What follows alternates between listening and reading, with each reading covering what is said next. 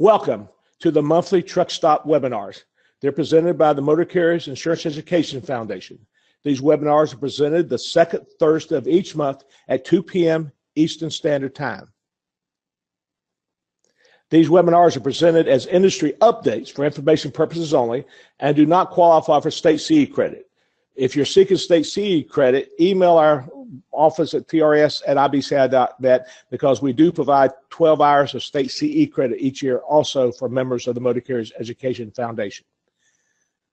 As we go through these webinars, if you have any questions, type them in the chat window and we'll answer them when time allows. If not, we will email you answers. And if there are questions later, if we email and they're such a nature, we will attempt to share that with everybody.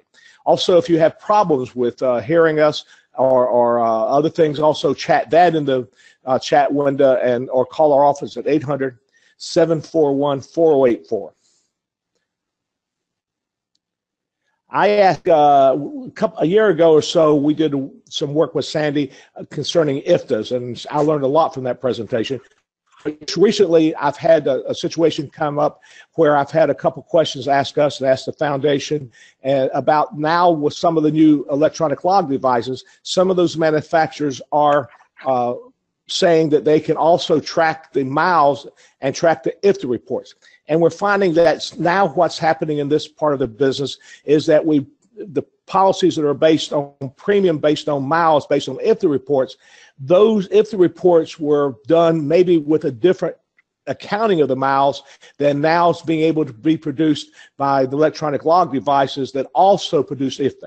So Rich Bren called him up and we talked about this, and we thought it's time again to contact again with Sandy. I asked her to talk about those specific questions as well as giving us the updates and more detailed information. And to that end, I would introduce you to Rich. Rich Bren, will you take it over from now, introduce Sandy, and take it from here? Thank you, Tommy. Yes, I agree. This is important information from an underwriting perspective. We always learn a lot from Sandy. We gained a lot previously, and in just prep for today, we've learned all the more of some elements that may be confusing as you as underwriters are trying to connect the dot. You as an agent are trying to bring together information, and people may think it's false or misleading, and it's not. It's just not clearly understood. I believe Sandy is going to help us identify some of the potential problems that are inherent, but most specifically, let's understand what we have before us and accept it for what it is. Sandy Johnson hails from the northern climate. She comes from Canada, and she started out in the trucking industry as an IRP prorate supervisor for the government of Alberta. She left government in '84, started a transportation service bureau, and in '93 she sold that business and went to work for a large enterprise as the national manager of tax and licensing for Rentway Truck Rental and Leasing, which is a division of TriMac. Many of you recognize that name. In '98, Sandy since '98, she's been the managing director of North Star Fleet Solutions, located in Calgary, Alberta. And although it's primarily a truck service bureau, North Star also sells software, including an IRP fee calculation program and an online fuel tax reporting system, as well as their GPS smart audit program.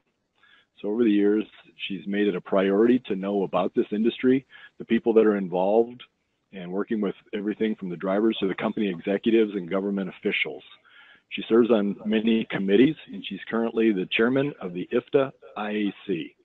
She writes a monthly fleet tax compliance column for Truck West magazine, and you can see her articles on LinkedIn. That's where I follow her and see a lot of this, as well as tracking her on her website, which is www.fleettaxpro.com. She does like to have fun. She likes to have some fun through her hobbies of singing and laughing with her peeps, as she says. And at this point in time, I'd like for us to gain some knowledge. So Sandy, I'm going to turn it over to you, thanking you in advance. Thanks very much, Rich. I'm just going to go back here a little bit and just say thanks again for having me here today. And I hope that this information that I'm providing, I've tried to make it as relevant as I can. And based on my experience, this is what I came up with. So I'm known as a fleet tax professional. So I like to you know, there are lots of people like me. They work for service bureaus or they work internally in companies, but not every company handles takes IFTA as seriously as fleet tax professionals do, and sometimes that's where we run into some problems. So today we're going to talk about IFTA and IFTA miles, and are the IFTA miles reported the actual distances traveled? That's one of the questions I think that Tommy alluded to, is that, you know, we're finding out that now with GPS distances being reported using through the electronic logging devices, that maybe what are actual distances anyway? And are the jurisdictions auditing the distances reported by the carriers? I think sometimes we get it in our brains that that governments, you know, they're going to audit and make sure that everything is right. But that's not necessarily the case. And then, are GPS distances collected by ELD systems valid for IFTA? That's another question that we need to answer today. So IFTA distance and insurer. So you're here obviously to learn something. It's an educational forum. So we want to make sure that insurers are understanding IFTA distance collection, what happened before ELDs, and what kind of distance can you expect after the implementation of the electronic logging devices. IFTA distance reports used by insurers to establish premiums. Now, maybe, you know, in order to get what you need, you have to know what to look for and potential problems. And then you also need to know what you're looking for to help the clients get you what you need. So let's just start by talking about what is IFTA anyway, and why do we have it? IFTA is the acronym for International Fuel Tax Agreement, and it's an agreement between jurisdictions to collect tax from their carriers and distribute that tax amongst all the jurisdictions who act as agents for each other. So what happens is, if you are a carrier that operates in a single jurisdiction, and you're not required to have IFTA, because if you never leave your base jurisdiction, all the tax that you pay at the pump, when you fill that vehicle with fuel, all the fuel tax, that base jurisdiction receives the entire benefit of the taxes collected. So again, if you're filling up at a pump, you're paying tax at the pump, just like a car, and that entire tax benefit goes to that jurisdiction. But if you travel in multiple jurisdictions, tax rates change. So, for example, the tax rate in California is not the same as the tax rate in Nevada. So IFTA makes it possible to net that tax. So even if you buy fuel in California, but you consume it in Nevada, you pay the consumption rate, less the tax paid rate. And that's what IFTA does. And it's all done in the interest of fair and equitable tax distribution and to aid in commerce. So that Nevada, that has a lower tax rate, will get their share, you know, like, or California will actually get their share, because if you had to pay, if you were going to shop around for fuel, you wouldn't buy it in California because of the high tax rate. You'd buy it all in Nevada. So it's really a very clever system. So right now, before I say anything, you guys will probably laugh at me because I'm Canadian, and in Canada we say decal. We don't say decal. Just like we don't say Delaware, or we don't say delicatessen. We say a delicatessen. So we say decals. So IFTA annual license and decals. So carriers with qualified vehicles, and that means vehicles that weigh 26,000 pounds or more, or there are a few other definitions, 3 axles when used in combination, or 3 axles regardless of weight. And they apply to their base jurisdiction for a license and decals. And IFTA decals are like a credit card. So if you are from California and you go into Nevada and you have an IFTA decal on your truck, then that Nevada law enforcement knows that they're going to get their share of tax. So it's just like you're going in there and they say, yeah, I know I'm going to get my money. Okay, so what happens then is all the IFTA distance is collected and it's married with the fuel data to create an IFTA return. So they calculate consumption by jurisdiction, and then that IFTA return gets filed with the base jurisdiction on a quarterly basis. So 4 times a year, in April, July, October, and January, those returns get filed with the base jurisdiction. And from that point on, then the base jurisdictions, they add up all the returns from all their carriers and net out the funds, and then it gets all divvied up amongst all the jurisdictions. So everybody gets their share. And it's through the IFTA clearinghouse that they do that, millions of dollars. So let's move on to how these carriers are collecting the distance and the methods they use. So let's consider these things. Let's ask the question of what makes up the IFTA distance? Does it include all the vehicles in the fleet? And are all the vehicles in a fleet included on an IFTA return? And what about rental vehicles? If you have rental vehicles in your fleet or local vehicles, like how do those distances get taken into account? Well, drivers are hired to drive, yet they're inundated with paperwork. And I remember years ago, somebody saying to me, how many drivers got into driving truck because they liked paperwork? Not very many. And so the driver trip report, the DTR, was always the industry gold standard for years and years and years, like the paper logbook, right? And it's still used by carriers to report IFTA, though that's rapidly changing with the adoption of GPS and ELD systems. So a traditional method, but you're really counting on the driver for accuracy. Auditors still like to see it. They really like paper. And, as much as industry has to learn about electronic data, the government has to too. And that's a bit of a heavier hammer to swing, right? You can't change government. It takes a long, long time. And, when I say that driver trip reports are often completed after the fact, sitting in the truck stop after the fact, it's creative accounting.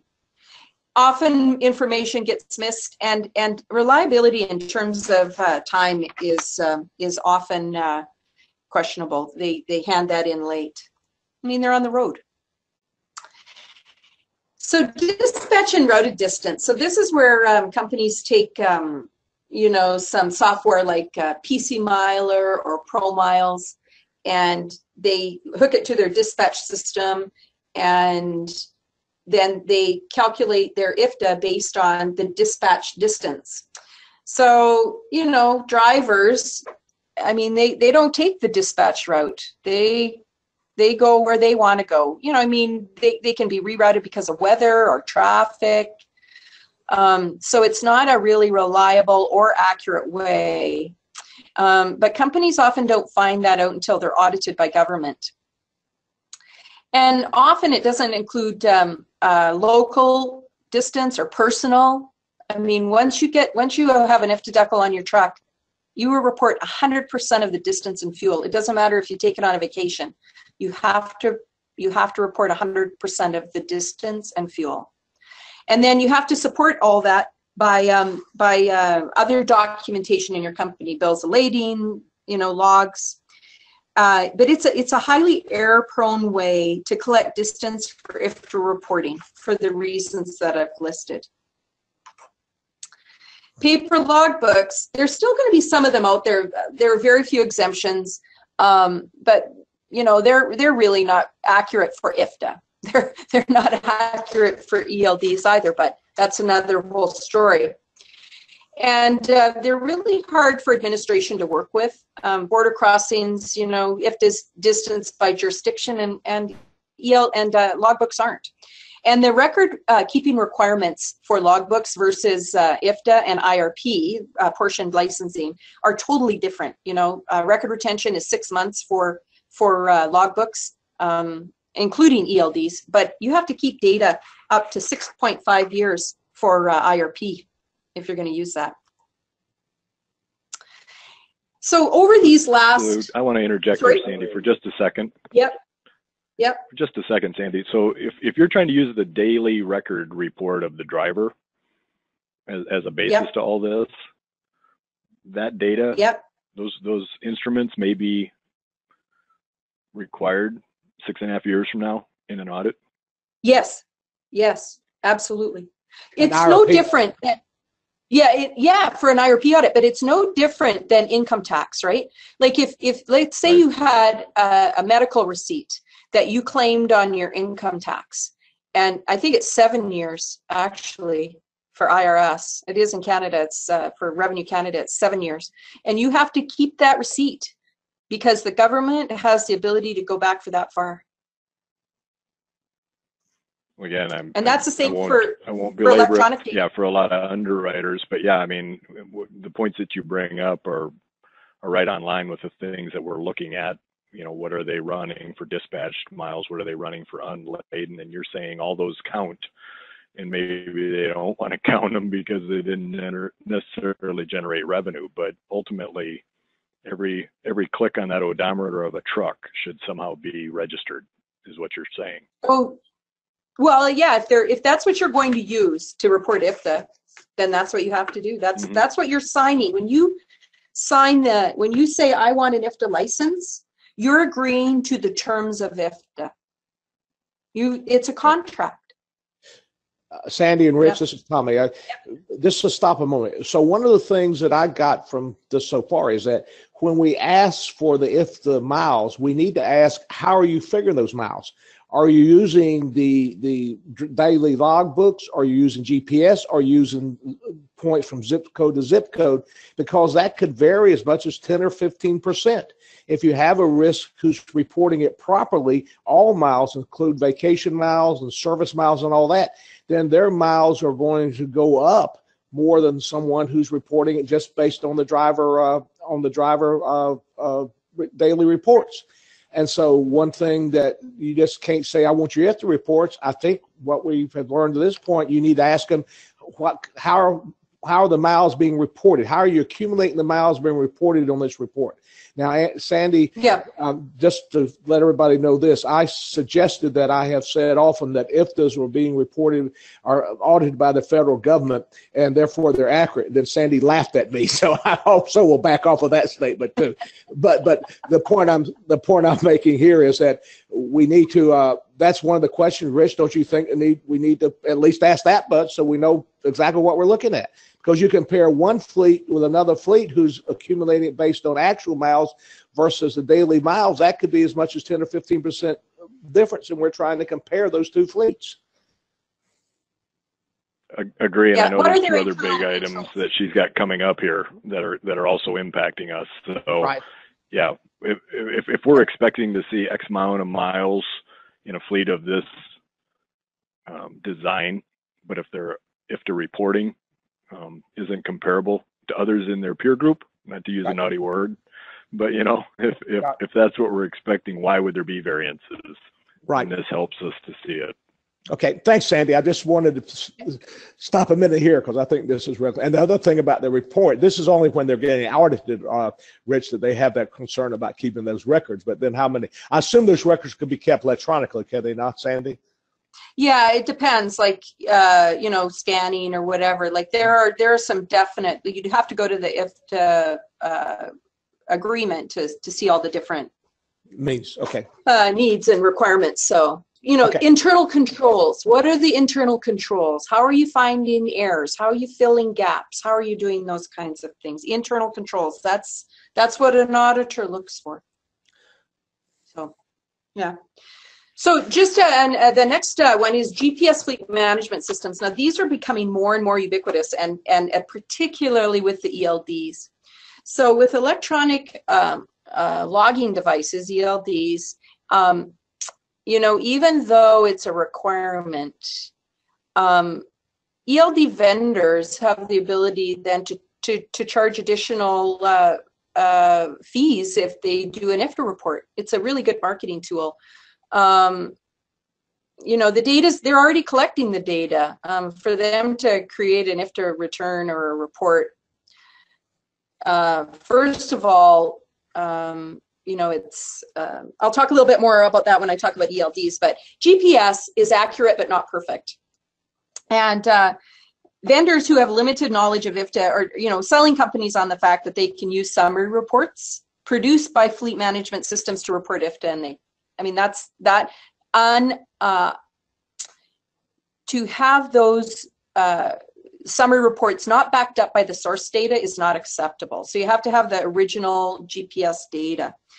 And GPS is accurate and reliable, like I said, but not perfect. And you have to be able to check it for gaps and errors, right?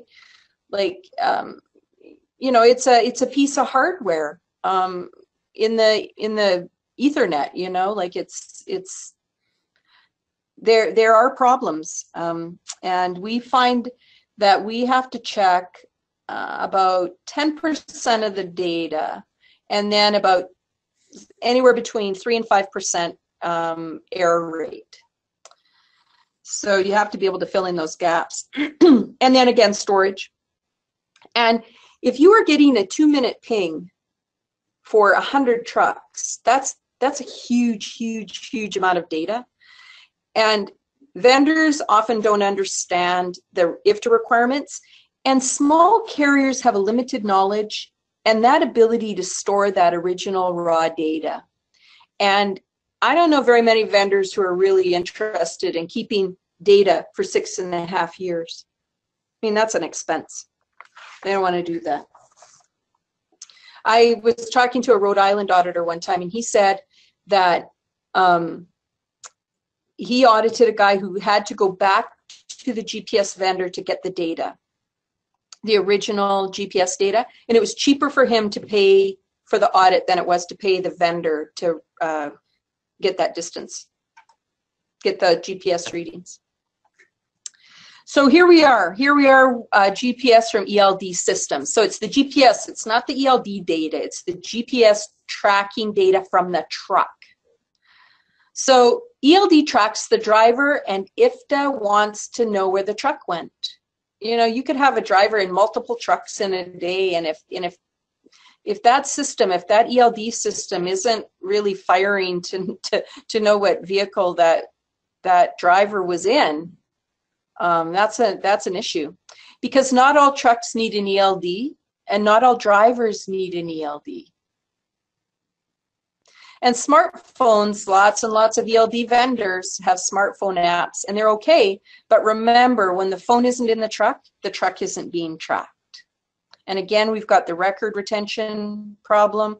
And ELD vendors don't have the required IFTA knowledge. I saw an IFTA certification from a pretty prominent ELD vendor, and they misunderstood. They created their own certificate saying they were certified under IFTA and IRP, which that is non-existent, and they certified themselves under an old section that had been deleted and replaced. So they were certifying under section 600, and now it's a whole different section.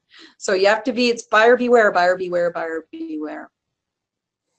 So the IFTA industry and IRP industry advisory committee members put together this little one-pager talking about the distance data collection elements, what is required for ELDs, and what is required for IFTA IRP compliance. And I'm going to send Tommy a link to this, so you'll be able to download it and give it to your customers should you decide that you want to do that. It's a really handy dandy little tool. It's on the IFTA and IRP websites as well, if you want to go on there and get it. So there are other distance reporting methods, and this could be why distances are not actual.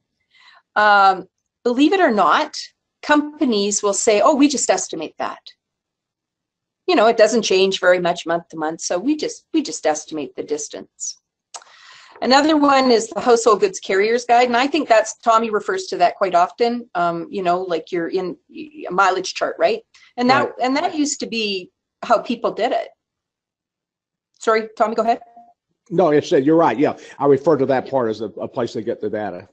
Yeah, or, you know, in the days when all the big carriers, right, like before deregulation, so you'd have Yellow and Consolidated Freightways and, you know, all the big carriers, they use the Household Goods Carrier Guide, and then they also had in-house mileage charts because they were pin to pin, right, like warehouse to warehouse.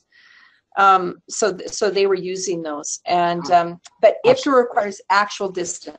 I've seen my father put a point on the map and take one of those rollers that count the mileage and roll between those 2 points. That's why they wrote the miles down. That's funny. You know how to track this. Okay, well, who's checking the accuracy of these IFTA returns? So, like income tax, IFTA reporting is on the honor system. And believe it or not, jurisdictions are only required to audit 3% of their carriers per year. Jurisdictions mainly every state, or the state, or the Canadian province, right? That's what we're talking about, jurisdictions. Yeah. Okay. Yeah, jurisdiction, any member, right? So, California has something like, or what did I say? Pennsylvania has something like, I don't know, 30,000 IFTA licensees. You know, and Alberta has 3,000, you know, so if you have 30,000, you have to do 3 a year. That's, you know, 900, isn't that? Is that my math correct? Mm-hmm. So, and then the jurisdictions actually get audited by their peers. They have a peer review every 5 years, but often the jurisdictions don't meet their audit quotas. So they get called up in front of the disputes.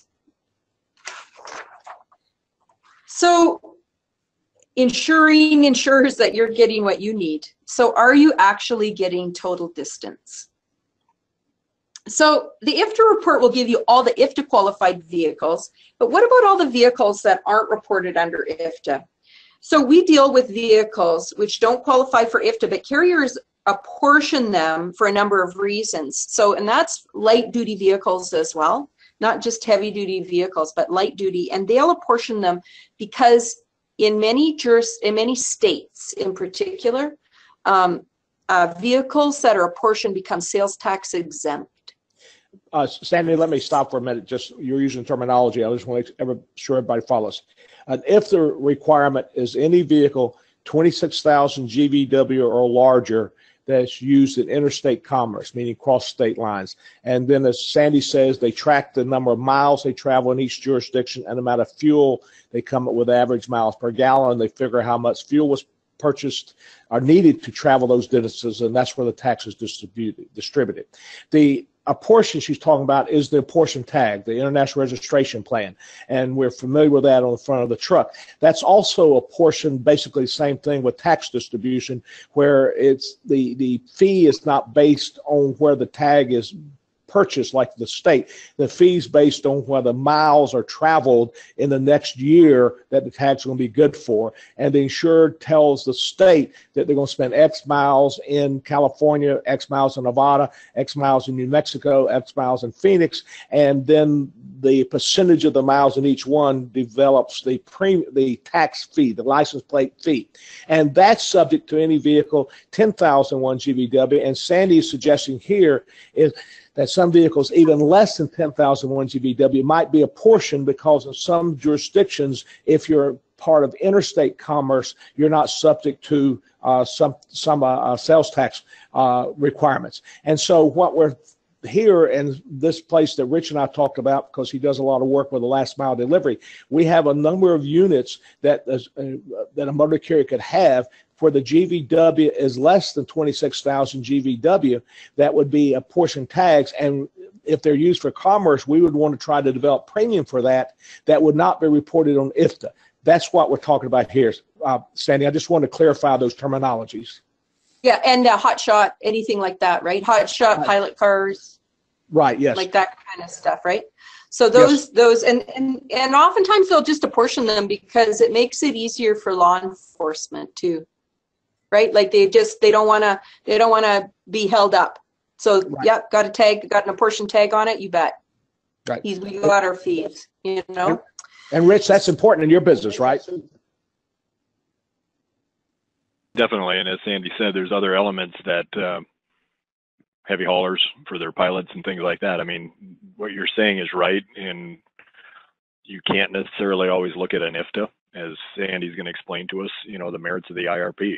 And I think you said it before, Tommy. This is where I intend to be operating, you know, and that's my anticipation for my taxation purpose. Okay.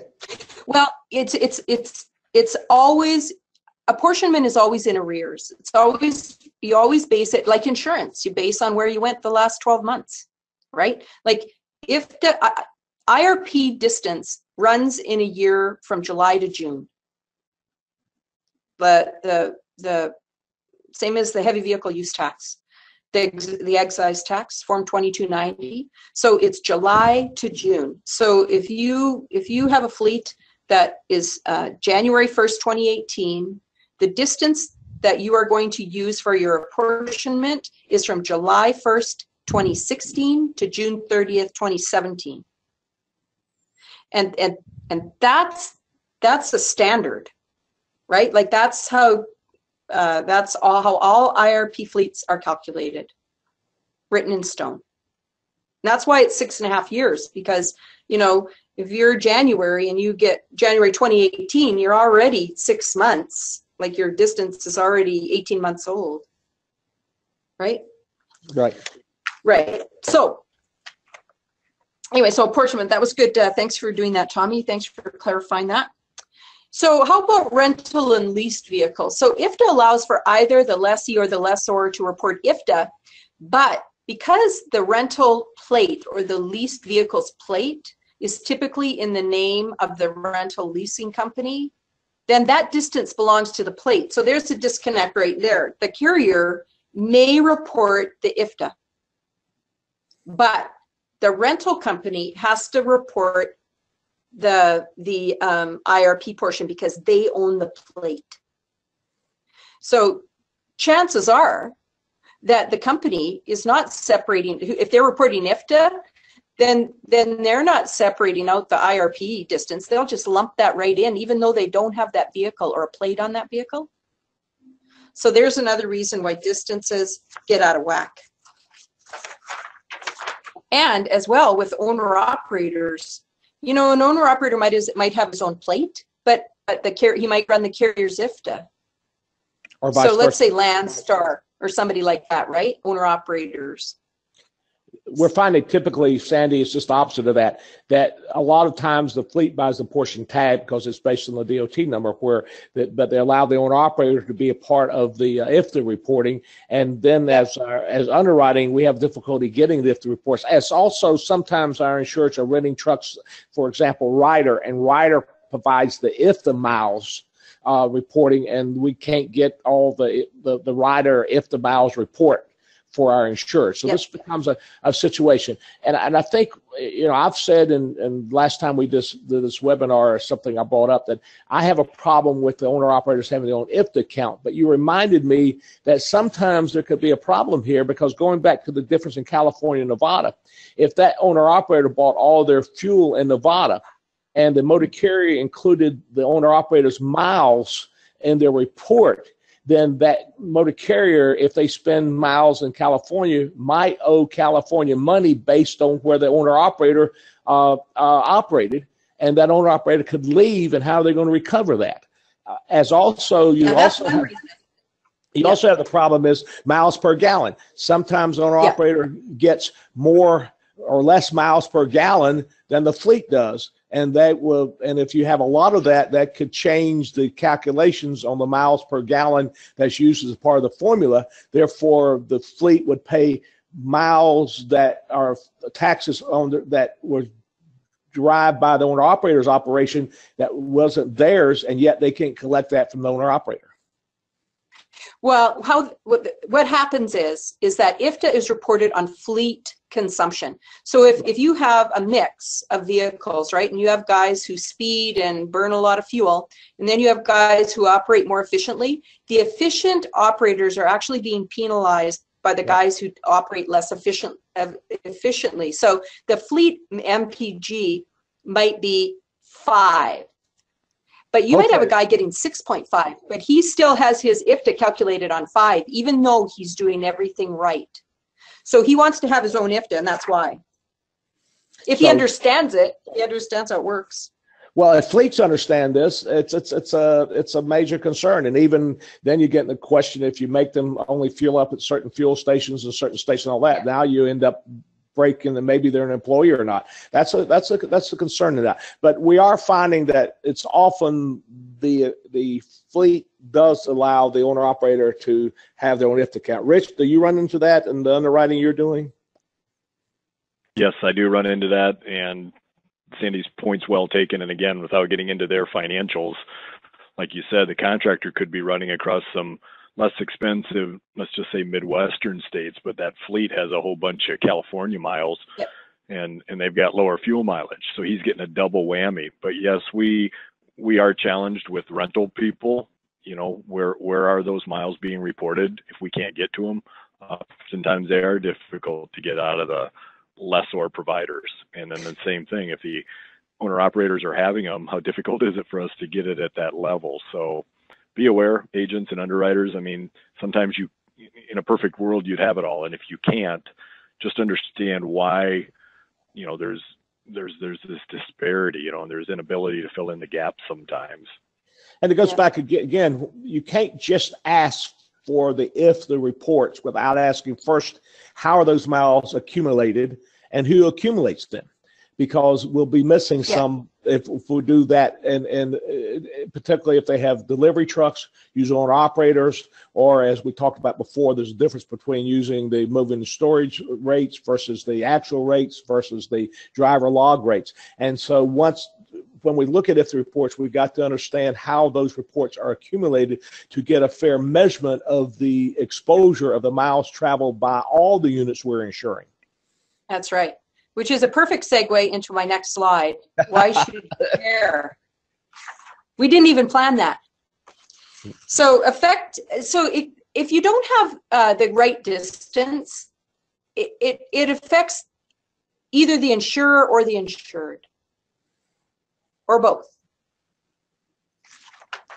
So how do insurers get what they need? Well, you're taking the first step today.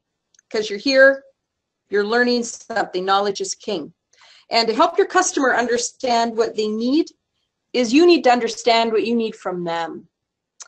And you have to know that you may or may not be getting correct or complete IFTA data. And I think the number one reason is because carriers don't really understand whether they don't know what they don't know. They're not even sure if they're reporting right. It's not easy. It seems easy on the surface, but it's not. And then Sandy, I am very anal about defining it. Are you talking about motor carriers or insurance carriers? In this case, we're talking about both. So motor carriers would be for both insurance carriers and motor carriers. We have to typically discuss, even though here you're probably talking about motor carriers, but the insurance carriers also don't understand this. Yeah, so that's right. Both types of carriers have this problem.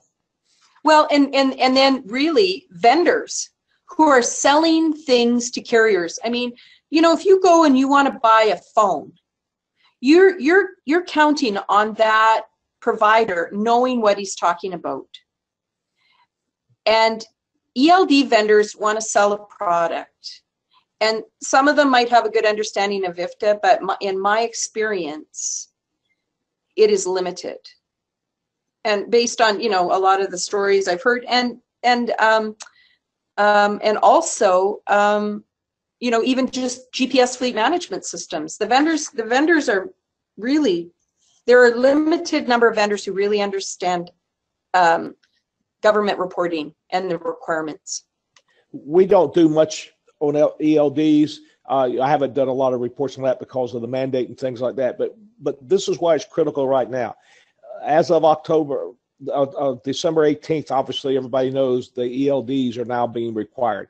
So motor carriers who were using and reported IFTAs prior to October 10th, December 18th, base their miles on something else. Now they're putting electronic log devices in their trucks, and some of these electronic devices vendors are saying, look, we can not only make sure you're in compliance with hours of service, save you that, but we can also give you some additional data. In fact, I've had many vendors on programs we have put out to say, don't just buy the cheap ELD, because they can offer you a whole lot more than just tracking the hours of service, and you can get more benefit out of it. And so now the problem that you're going to find, particularly if you insure a fleet, particularly if that fleet is based on miles, on IFTA's miles, and if that fleet previously did not have electronic log devices or GPS data tracking the miles, and who are now using those electronic log devices, GPS tracking miles as a part of the IFTA report, you're going to end up with a 10 or 15% additional miles per unit or so, that yet the unit's not traveling any more miles than it did before. Well, may or may not. Like, it just depends. Right. Okay. All right. There could be different miles. I'll just put it that way. Yes. Yeah, different miles. Yeah. So part of this is to say, insurers, it's good that you're here, because you're getting an education to understand what it is you're asking for. And then you're going to be able to help educate your customers to help them get you what you need. And I think the big message here is, let your customers know that it's truly buyer beware for ELDs. I'll give you an example. I had a Canadian carrier. They called me, one of my customers, and they said, hey, we bought an ELD. And when we were hooking it up, it asked for a US license plate. And they said they don't have a US license plate. They have a Canadian Alberta license plate. And the vendor said to them, just make one up. This was a name that you would be very, very familiar with. And so they told them to just make one up. So you can't, it's buyer beware. And there are, I don't know, last time I counted, there were something like 142 vendors. Like, it's ridiculous. And they may or may not be good systems. And as you say, they're also self-certified too, with no policing yet. Yeah. Well, and that's when I talked to the FMCSA, they said, oh no, we're going to let the industry figure that out. So what are you going to do? Well, you can recommend to your customers that they outsource, that they give their a service bureau, someone like me. There's a whole list of transportation services companies, and NHTSA, and I put the wrong website. It's NHTSA.info, not org, and NHTSA.info. And there's a whole list that you can recommend your customers to help them use that ELD data for IFTA in the right way. Now, that being said, there are some service providers who understand GPS data better than others. So you have to be careful there too. Again, it's buyer beware. Or maybe you've got people who want to do it in-house, right? Maybe they don't have the right software. Well, we have some software that we sell. It's called the OFTS, very, very clever name, online fuel tax software. We're not that clever when it comes to naming things. And then they can get some education from IFTA and IRP, and there's the websites. And we're coming out with a GPS checking software that's going to be web-based sometime this year. Hopefully sooner rather than later, where you'd be able to take your ELD data, find the gaps and errors in it, run it through our program, and come up with a distance by jurisdiction summary that you'd be able to use for IFTA. Sandy, that's, yep. Well, I'm sorry, go ahead, finish here. I'm sorry, go ahead. That's okay. So here's another thing that you can do. Here's some tools for you. We made up a 7-question survey to help IFTA licensees assess their level of knowledge. So if you go to www.fleettaxpro.com and have your carriers take the IFTA challenge, and it rates them. It will tell them, you know, boy, are you a Fleet Tax Pro? Are you a journeyman? Are you a greenhorn?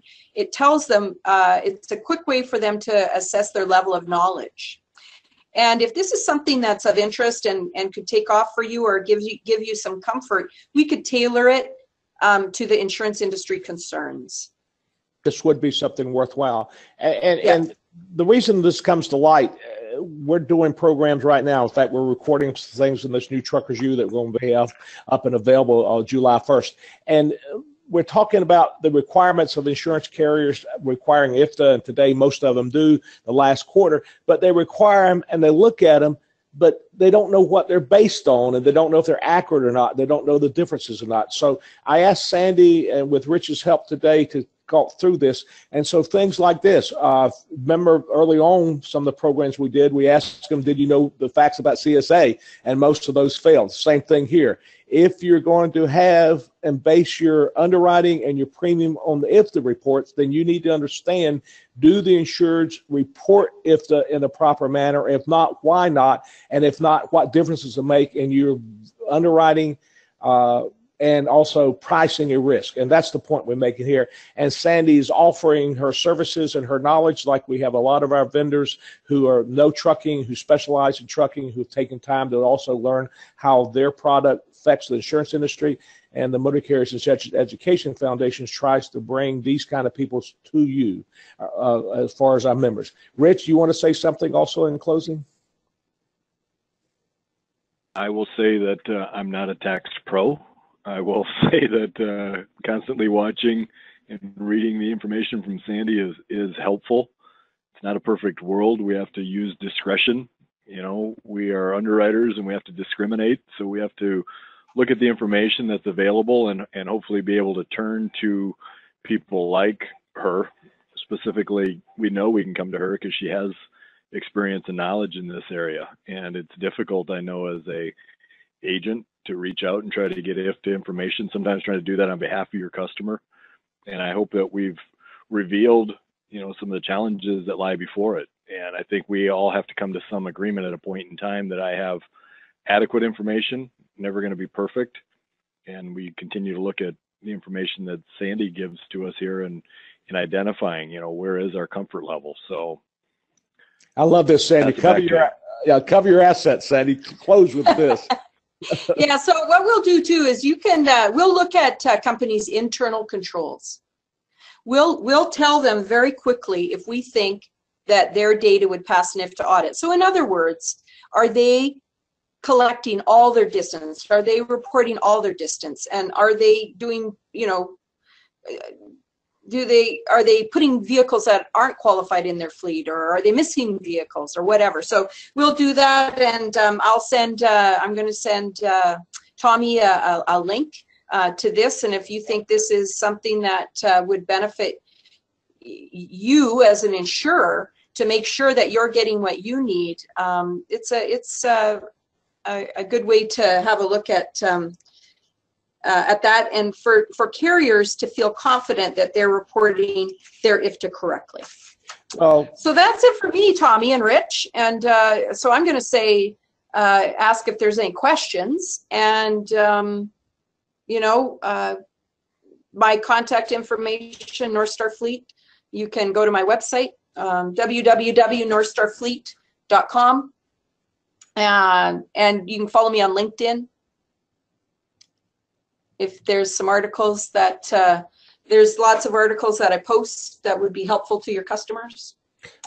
For everybody, I've been webinar, trying to watch for chats, and so I don't see any. And I just want to say thank you to the 180 plus people that attended today. That was awesome. I personally want to thank you. Sandy, for the time. And if Rich, there were questions, thanks so much for having me on. It was great to be able to share some knowledge. I also want to remind them that these webinars will be posted in the next week or so on the Motor Carriers Insurance Education website under the truck stop if you want to replay them for your insureds. And we'll forward everybody through our office. Beth will do that, all the information that Sandy will provide for us. We hope you got something out of this almost hour you spent with us today so that you can take better care of your insureds, motor carriers, and bring valuable information to them and do a better job of lending insurance to them. We do these truck stops every second Thursday, the second Thursday of every month at 2 p.m. We'll look forward to the one next month, which will be February 8th, 2018 at 2 p.m. We hope you all have a good week, and we look forward to having you all involved in the foundation. Thank you.